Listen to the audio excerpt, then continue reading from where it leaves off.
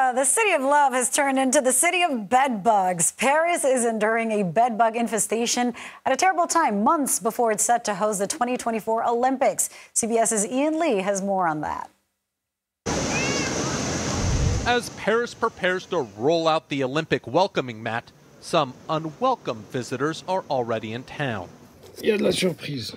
The entire city is infested with bedbugs, from people's living rooms. Là, on en voit pas mal des œufs. This exterminator says, here we see the excrement of the bedbugs, some eggs, which are stuck especially behind the seams. To the Paris metro and high-speed trains. This commuter says, I paid close attention while stepping on the train today to see if there were crawlers on my seat. Alors moi, ça m'a vraiment traumatisée. While another says she kept her luggage closed while traveling, but is still paranoid. This is what one woman says the biting bugs did to her back while she watched a movie at a Paris theater.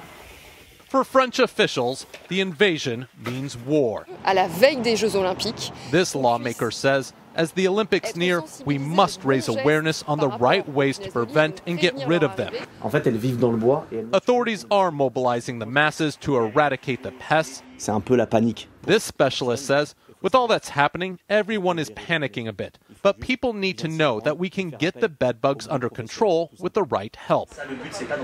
So Parisians can sleep tight and not let the bedbugs bite. Ian Lee, CBS News.